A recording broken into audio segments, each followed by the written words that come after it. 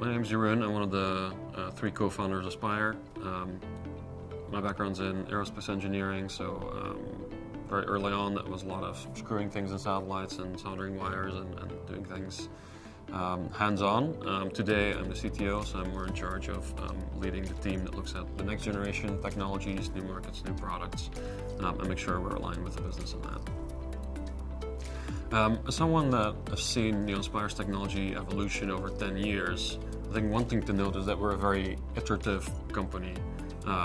So we start small, we start with a couple of features that we think make sense for our customers, and then we start building features on top of that and capability on top of that.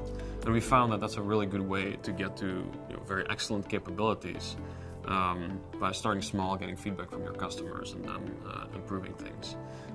Doing that, we've started from just developing CubeSats with limited capabilities to really having one of the best networks in the world with capabilities that nobody else has.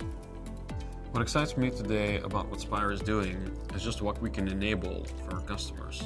We've built a lot of infrastructure on the ground and in space, and we're opening up the ability to do new things in space to a lot of people, either by using the data that comes down from our constellation or by enabling custom applications in space. And I think that's really the goal of anybody today that's operating in the space industry, whether it's launching big rockets so that you can get more applications in space, or enabling your customers to do it through software like we're doing, or through custom applications. So whatever that is, we'll see the creativity of our customers developing and deploying these applications that will be able to help people on Earth.